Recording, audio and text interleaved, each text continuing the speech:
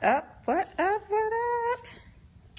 We are here for another day. Okay, there we go. I always forget to turn my camera the right way. Sorry. All right, welcome everybody. We are here for why bookkeeping is important. And I know a lot of you are probably asking such a question, right? In your business, it's hot. What the heck is this bookkeeping everybody's talking about? Why do I have to do it? And I know a lot of you like to put it off until tax time, right? Because it's not important until it's important type thing. It's not the same as going out making money in your business, but I don't understand. It's kind of like it goes together, right? You're going out making the money. Well, don't you want to keep some of it? And that's the thing that bookkeeping does. It does quite a few things, and I'm going to share 9 things with you today as to why you want to be doing your bookkeeping. All right, so we're going to dive right into that. Those of you that don't know me, I'm Felicia and I provide bookkeeping services and training. All right, so let's talk about this bookkeeping, this thing called bookkeeping, as you guys like to say. So the number one reason why you want to do bookkeeping is because taxes. If you're in the U.S., and other countries have it too, but you know every year you have to file taxes, right? And so how can you compile those numbers accurately if you're not keeping up with your books? So that's the first thing, just because you have to file taxes.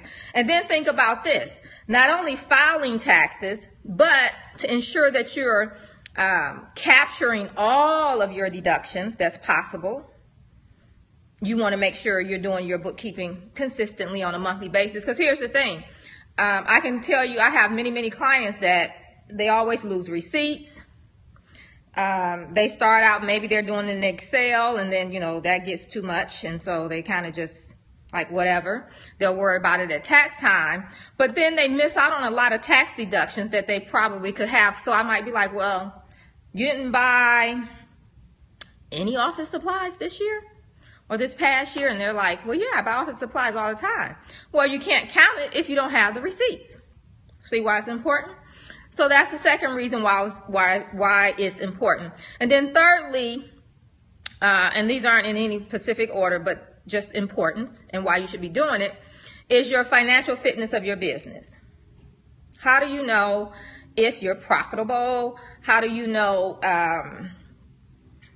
what can you project, in the next 90 days even, let alone 6 months to a year? And, are you profitable?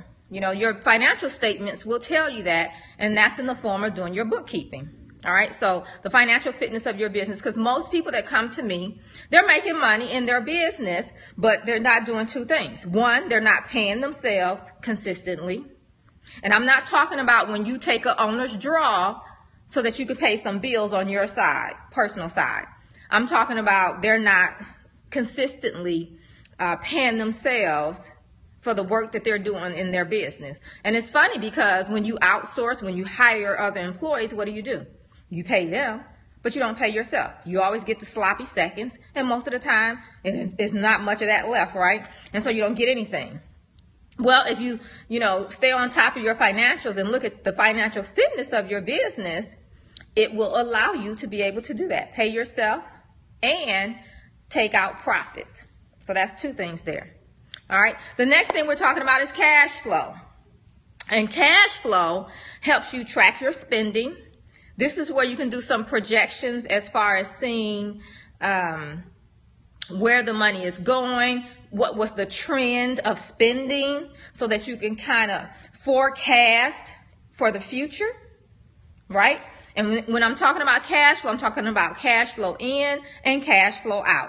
So you can look at how much money you've been bringing in over, say, the last 90 days or, 6 months or a year, however long it's been. You can, put in the numbers and it spits out the report for you. And so that's another beauty of being in an accounting system doing your bookkeeping, is that when you need to know some information really quickly and say it's a particular date range, you just type it in. Click, bam, there's the report. Versus if you were doing it manually, you got to pull all the numbers, get out the calculator, right? Take a lot of time. All right. Back to the profitability and growth of your business. It'll also help you with figuring out where you need to cut costs, right? If you want to be profitable, we're talking about financial fitness of your business, and you're like, well, I want my business to be more profitable, right? Then you can look at your bookkeeping and say, okay, here are some areas where we can cut costs, right? And if you're not tracking your numbers, you're not able to do that. It also helps you with paying yourself, which is really, really important. I already said it helps you with forecasting, and it also monthly, it can tell you if you're profitable. It can also tell you if a particular product or service that you're offering is profitable. Was it profitable this month? Maybe one was more profitable than the other. Maybe I shouldn't even do this one because it wasn't that profitable. And if I took my time and added it to this other product or service that was profitable, I wonder how much more profitable would it be? Those are the type of things that's in your numbers. Your numbers tell a story. You just have to read it. All right. Here's another thing. If you're in a business where you may have to apply for loans, and you're going to get a business loan, they're going to want to see your financial statements. I can tell you that's a must. If you go to the bank to get a loan, they're going to want to see it. If you purchasing a home and say your only income is your business income, they're going to want to see your business financials. How do I know that? Because I was in that situation. So I had to produce financials for my business in order to purchase my home. All right. So that's another thing. Say you're going to partner with someone, or you're contracting with someone, right? They may ask for your financial statements. Why? Because they want to see the financial fitness of your business. Can you handle the payroll? Can you handle whatever the cost will be expense-wise until you're paid, based off of whatever you guys are doing together. So they're going to want to look at it as well. And then again, let's get back to this one about paying yourself. Bookkeeping helps you determine how much you should pay yourself and if your business can pay yourself. Most people in business, as I said earlier, are not paying themselves. They're taking draws out of their account. So they're hitting that owner's draw account. And that's not it.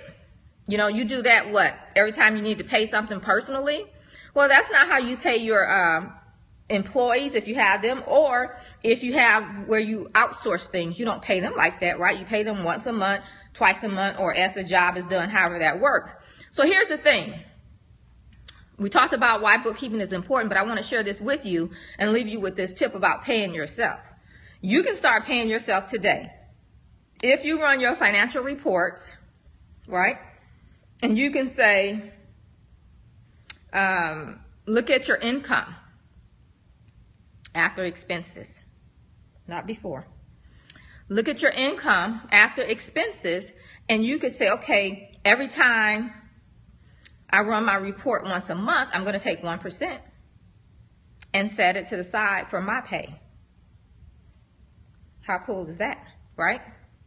And you can do the same thing for your profits, right? Every month, take 1%, put it into that profit account, and then quarterly pay yourself a profit, just like the big girls and big boys do in business. They pay profits out quarterly. You could do the same thing. All right. So that's what we have. Let's recap really, really quickly here. Why bookkeeping is important to you and the success of your business. Why? Because one, it is required that you file taxes every year.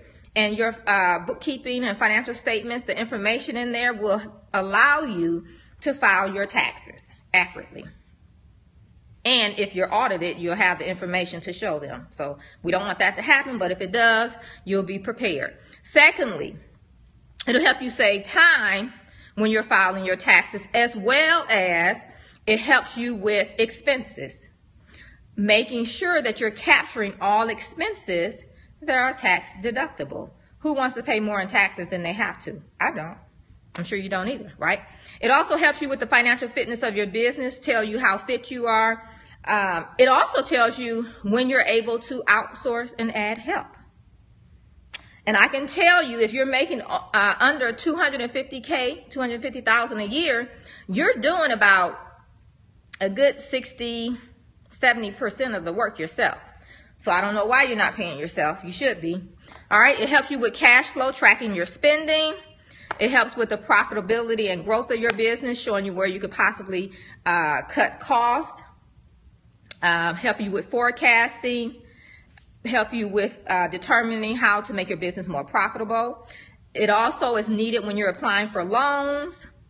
If you're partnering with someone, they may want to see the financial statements in your business because they want to see how financially fit the business is, if it's profitable, things like that. As well as paying yourself. You can use that to gauge how much your business can actually pay you. Because you may think, oh, I can pay myself, you know, I don't know, $2,000, $5,000 a month for my business. But how long can you do that and sustain that without or before you make your business go bankrupt, if that's the case? The numbers tell you that, all right? So that's why you want to get into bookkeeping, start doing your bookkeeping like yesterday. We are in, what is this, October? No, September, almost October. Tax time is coming around again.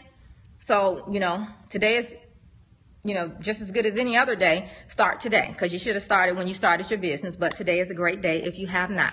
All right, so that's what we had. Why you should be doing your bookkeeping. Why is it important? I just shared that with you, all right? So I hope you guys enjoyed this video. If you have any questions, you can type them in now. I'll hang out here for a moment, see if any questions come through. And as always, while I'm waiting on them to come through, because it takes a minute sometimes, you can always reach out to me over in my Facebook group, Game Changers Lounge.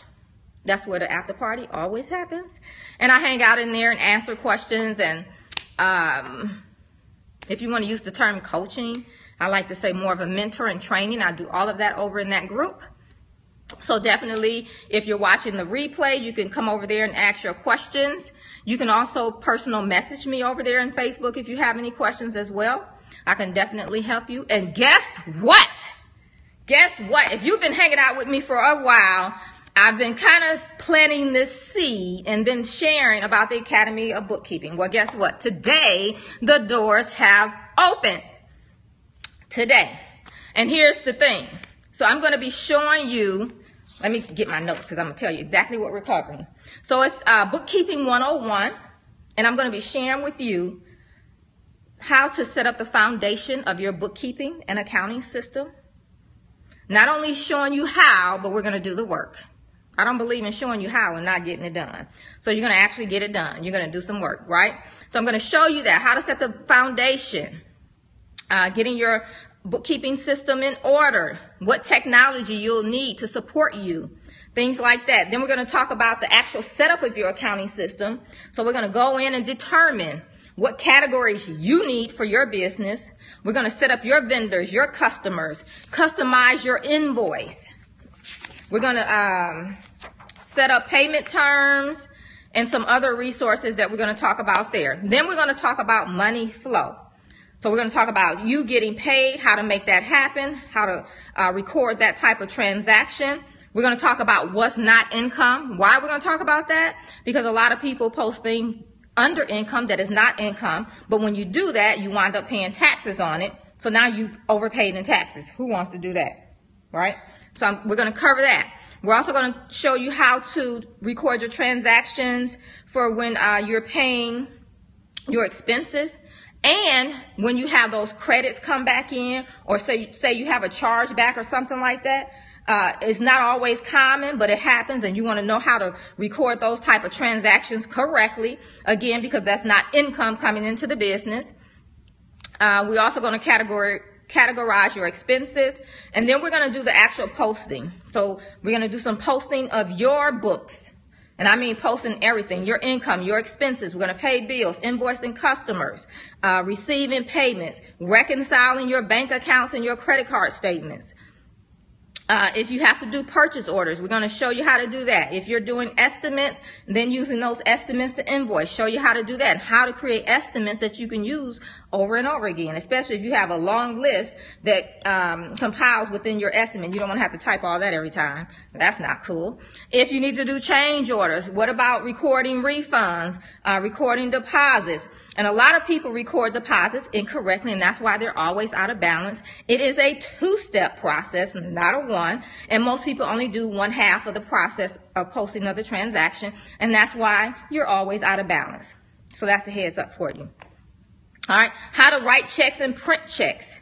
right? Posting your payments when you pay yourself, because most of the time that's not posted correctly. Then we're going to look at the financial statements. We're going to run the 3 key financial statements that you should run every month, and I'm going to show you how to read them and what they can tell you about your business as far as budgeting, looking at cash flow projections, forecasting for the future. So we're talking about your profit and loss statement, your balance sheet, your cash flow statement. We're talking about your accounts receivable aging. Yes, because you want to collect your money, and we'll talk about that and how to make that happen, because I don't believe in leaving money on the table. We're going to talk about your accounts receivable aging, and then as well as budgeting and forecasting. All right, and then a bonus. Here's the bonus. What we're going to do is we're going to actually do the calculations once we get everything set up as to what your business should be able to pay you as of that date, right? What should your paycheck be, and how much should you be setting aside for profits every month? And then how to actually set that up so that you're paying yourself at least twice a month. We're going to make that happen. Some of that's going to be automated so you don't have to worry about it. As well as setting up your profits to go into your profit account. So all of that, we're going to work through that, set that up so that we make sure every month you're doing 2 things for you. Because if you're not doing these 2 things, your business, you're not that in love with it right now. And we want you to fall back in love with your business. We're going to make sure you're paying yourself and that you're taking profit. Not actually out in your pocket, because you only take it once a quarter. But we're going to make sure that your business is setting aside an amount for profit every month. All right, so that's what we're going to be covering. Bookkeeping 101 through the Academy of Bookkeeping. And if you want to go check that out, what is the link? Because I forgot the link. The link is, I'll put it in the notes because I can't remember the link right now. Although I could run and get it, huh? But the link is, and I didn't bring it over here. Let me see if I can find it real quick.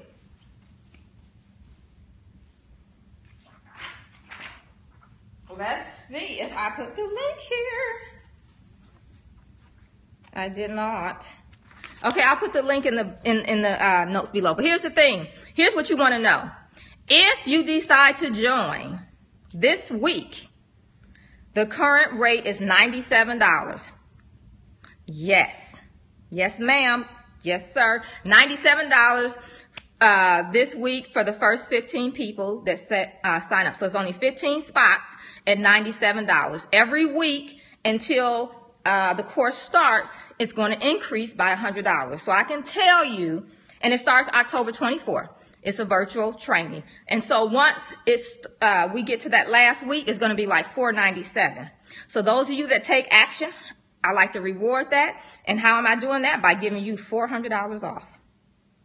Right? So $97 for those that sign up this week, the first 15 people. And I've already put it out to my list this morning because I like to make sure my peeps know what's going on. I also put it out in my Facebook group. And after this, it'll go out on social media where I have a reach of over 19,000. So if you're thinking about it, you're like, oh, I need some support with my bookkeeping. Don't wait. This is the time to make sure you go ahead and get the training. This week is $97. That's a steal. Yes. That is a truly steal. I'm trying to think of the link and I can't think of the link. I don't know where I wrote it at. It's a Bitly link, but I can't remember it for the life of me. So I'll put it down in the notes. And again, I'll be back here tomorrow, so feel free to come back, check me out. We'll be talking more about bookkeeping, keeping more of the money you make, taking control over your finances, paying yourself, right? Increasing your payout to yourself every month, as well as banking more profits. All right? That is it. I hope you guys have a wonderful rest of your day, and I will see you back here tomorrow. Bye-bye. And I have 2 things to take down, so let's see.